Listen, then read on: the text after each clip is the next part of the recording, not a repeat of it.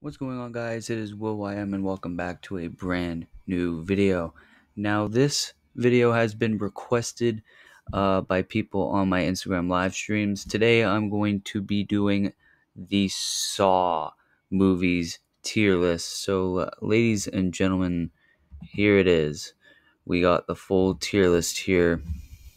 Now, I'm going to move my face cam here.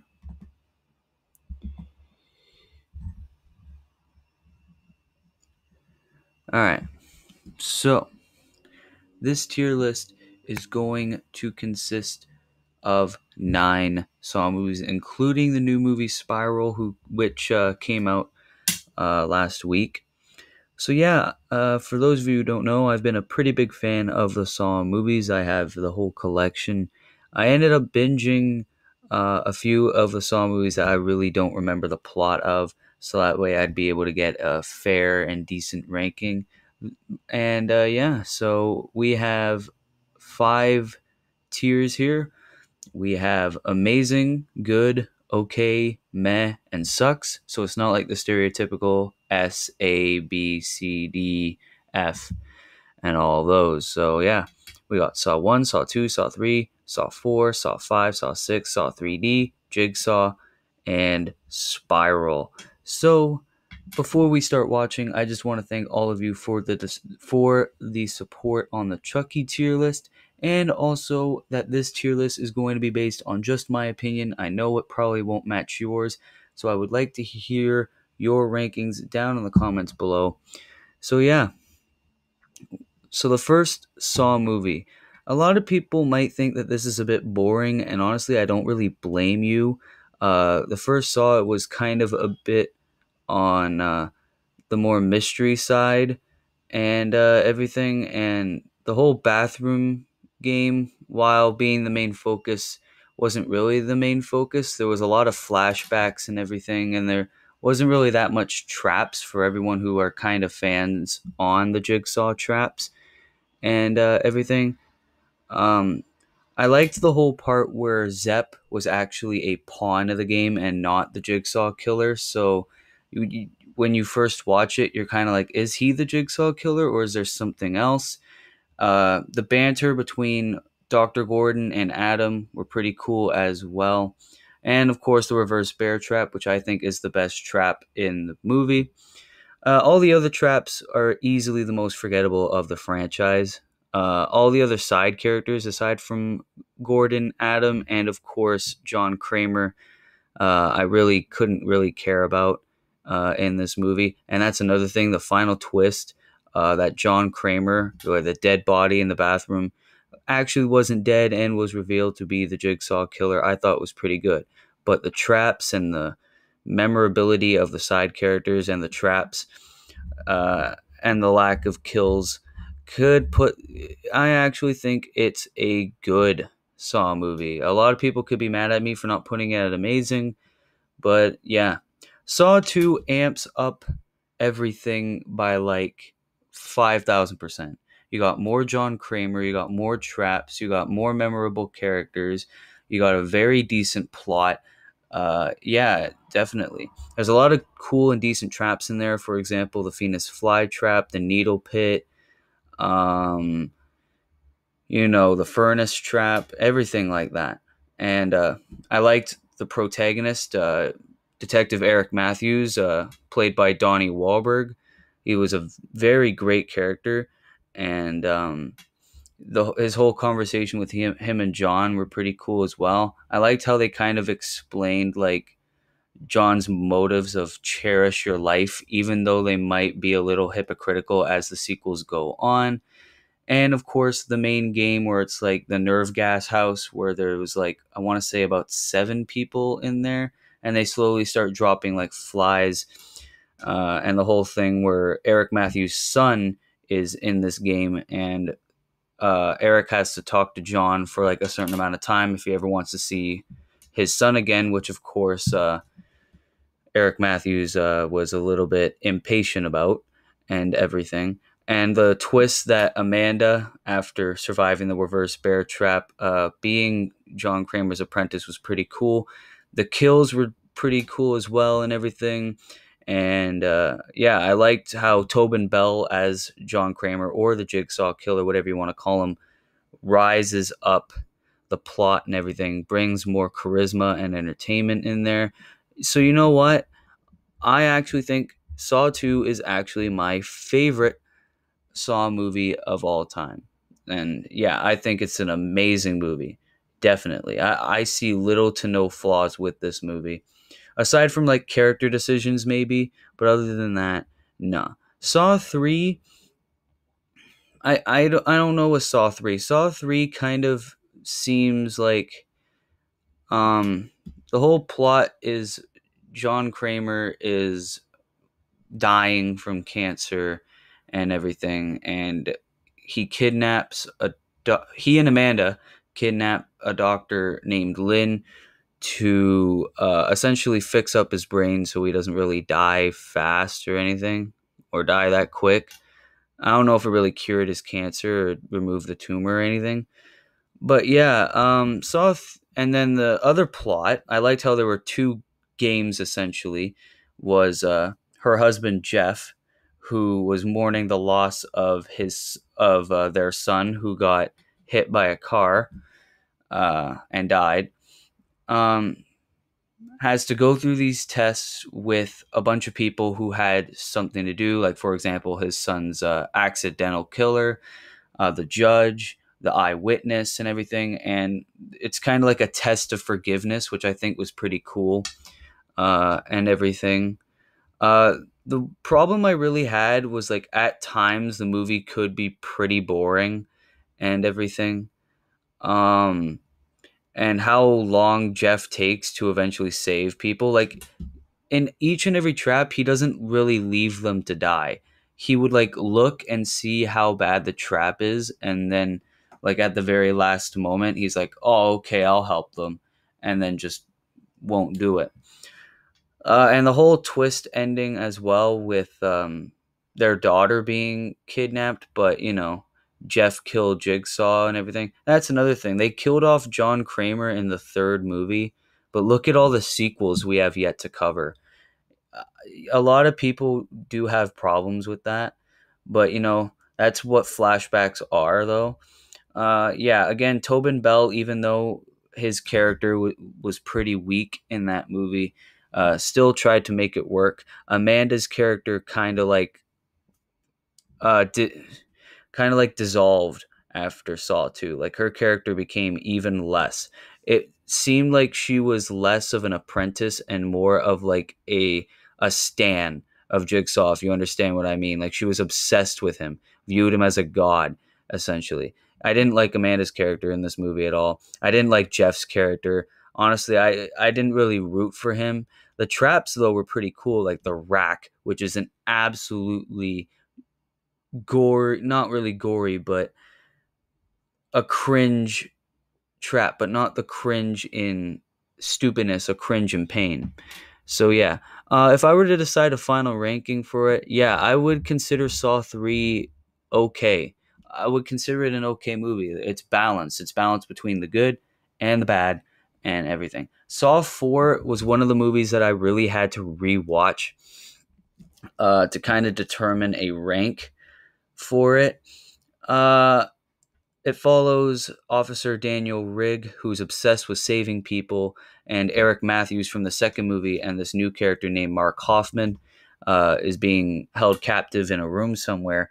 And if Rigg wants to save them, he's essentially going to have to go through a series of tests about his obsession on saving people. Now, the traps are definitely not as memorable as they were in Saws 2 and 3. Saw really had forgetful ones. And Daniel Rigg has been one of those characters that, yeah, he was appearing in all the other Saw movies, but as a main protagonist, it was a character that I really didn't care about.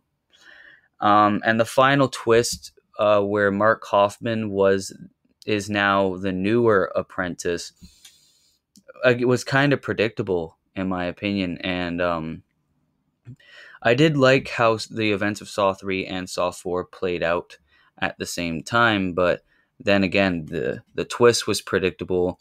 The traps were not memorable, and Daniel Rigg was not a protagonist that I could really get behind. When it comes to traps, yeah, again, they were not memorable at all. They were absolutely forgettable. So yeah, that was why I had to rewatch the movie, because I think this movie's pretty forgettable. I don't think it sucks, but yeah, it's in the meh category. So yeah, we almost have every single Saw movie in a tier. We only have a sucks. Saw 5 is definitely at a mix of meh and sucks. I didn't even need to rewatch this to know that it sucks. It seems like some of the traps are unwinnable or just completely unfair.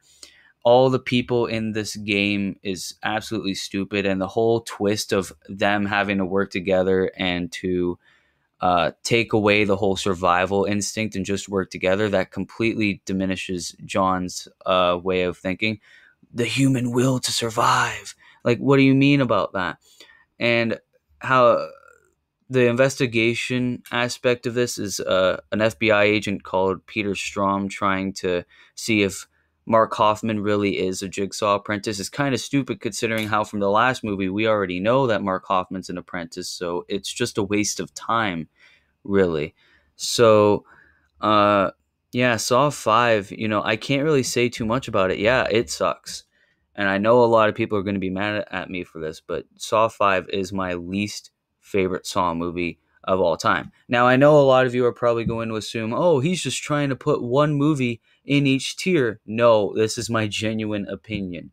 Saw 2 is amazing, Saw is good, Saw 3 is okay, Saw 4 is meh, and Saw 5 sucks. Yeah. Now we head into Saw 6.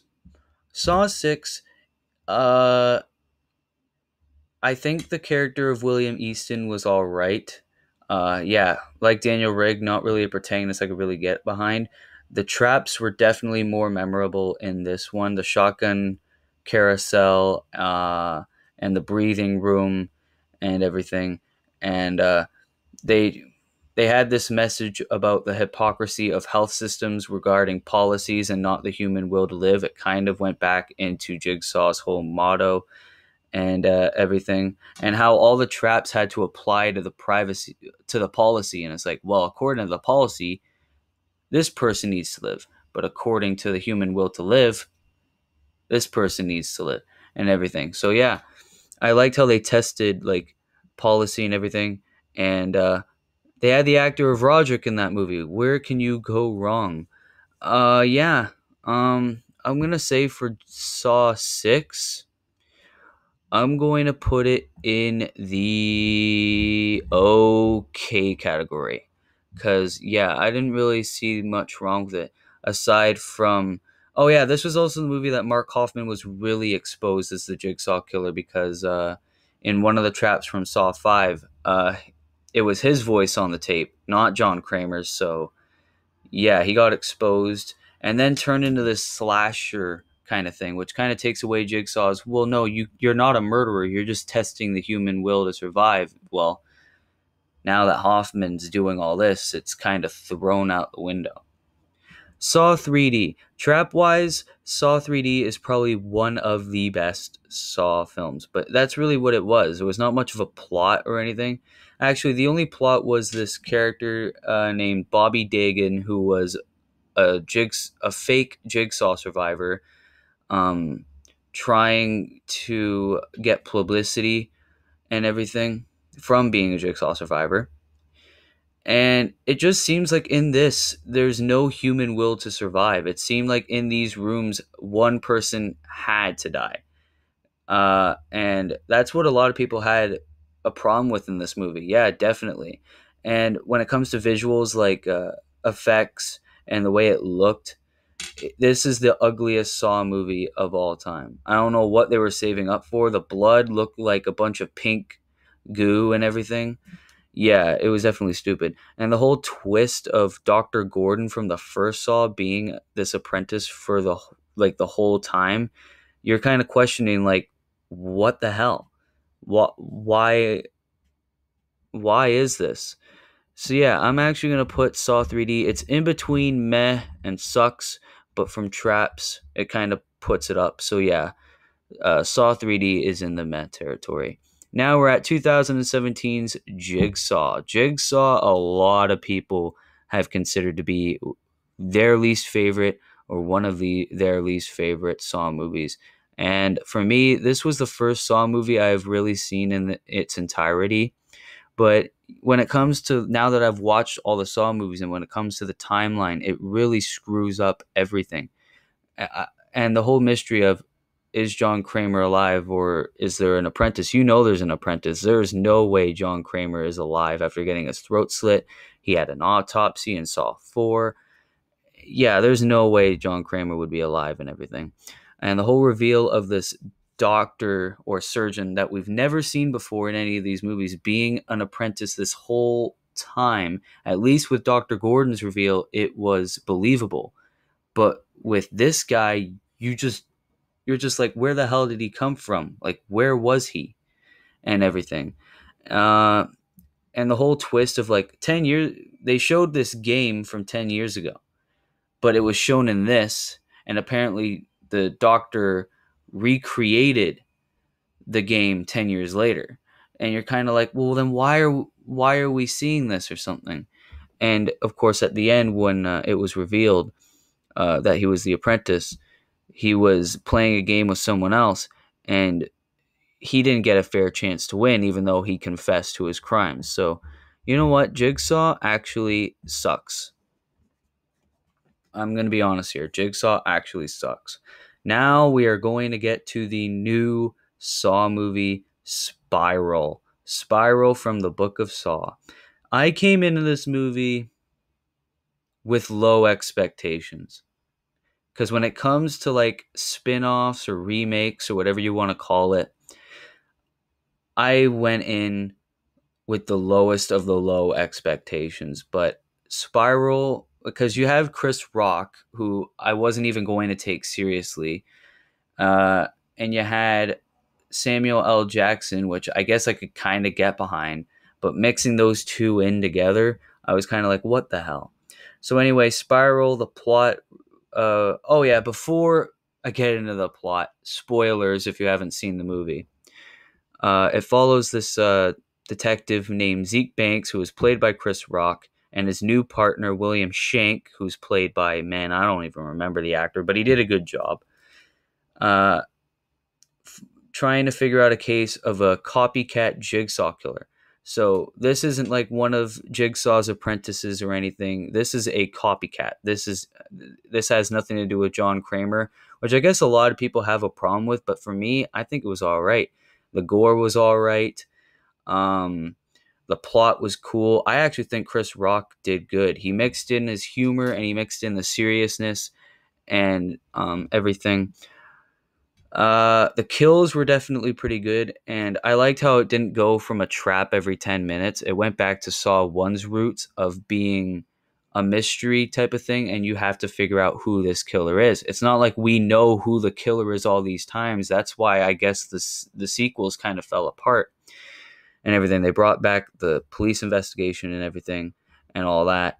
And Spiral is one of those spin-offs where you don't have to be a fan of the original series to enjoy one of these. Like I said, Spiral is one of those movies where you don't have to be a Saw fan to enjoy this. You don't have to look at any of the movies to know the timeline or anything.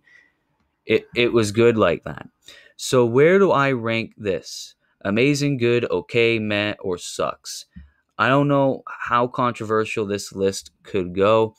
But for me, Spiral is in the good territory. The reason why it's not an amazing is definitely because the ending where Zeke's partner, William Shank, is the jigsaw killer was predictable. I watched this movie with my mom and she's like, oh my God, it's him. But I could tell from her reaction that she definitely knew that it was him and everything. Yeah, so that's going to have to do it for the Saw tier list. A bit of a recap. Saw 2 at amazing. Saw 1 and Spiral are good. Saw 3 and Saw 6 are okay. Saw 4 and Saw 3D are meh. And Saw 5 and Jigsaw sucks. So, Do you agree with my list? Let me know in the comments below and leave your own list down in the comments. And yeah, there's going to be a lot of Saw content moving forward. So let me know what you want me to do. I'm thinking of doing a Saw Traps tier list and a Spiral review. So which one of those do you want to see? Okay, so I love your support from the Chucky tier list. I hope you support this. And yeah, definitely more content like this. These are definitely fun to make. So this has been Will YM, and I will see you in the next video. Peace.